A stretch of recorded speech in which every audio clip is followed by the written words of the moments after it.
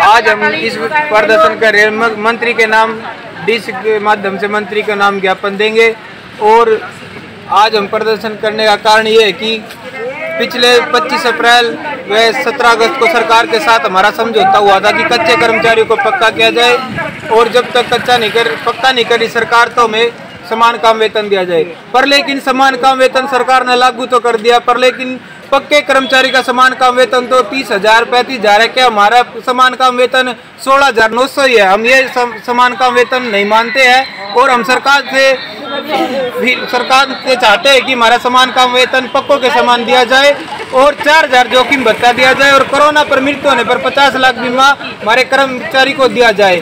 और आने वाली 28-29 तारीख की हमारी हड़ताल है और आगे अगर हमारी सरकार ने बात नहीं मानी तो अनिश्चितकालीन हड़ताल की घोषणा करेंगे। नगरपालिका कर्मचारी संघ हरियाणा की ओर से हिसार और रोहतक कमिश्नरी के सभी जिला उपायुक्त कार्यालयों पर किए गए हैं।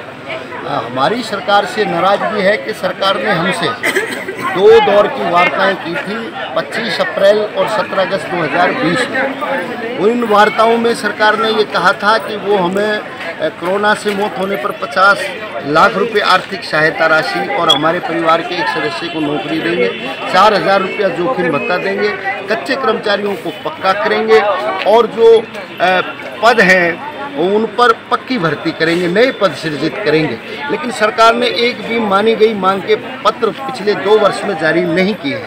हम अभी जो शहरी निकाय के मंत्री बनाए गए हैं डॉक्टर कमल गुप्ता जी, उनको हम 4 बार पत्र लिख चुके हैं और 6 मार्च को हम उनके आवास पर गए थे। प्रदर्शन के दौरान उन्होंने हमसे बातचीत की। उन्होंने कहा था कि मैं आपकी मानी गई मांगों के पत्र जारी करूंगा और आपके मांग पत्र पर बात करूंगा, लेकिन आज तक कोई बात नहीं की है। इसलिए हम आज यहाँ प्रदर्शन करके उपायुक्त के माध्यम से मुख्यमंत्री को ज्ञापन दे रहे हैं और हमारी ये अपील है कि जो सरकार के मंत्री हैं वो लगातार कर्मचारियों की मांगों का जो है उनकी अनदेखी कर रहे हैं, अनसुना कर रहे हैं और कर्मचारियों को बार बार आंदोलन करने पड़ रहे हैं। इसलिए मुख्यमंत्री जी हस्तक्षेप करके हमारी मांगों का समाधान करें।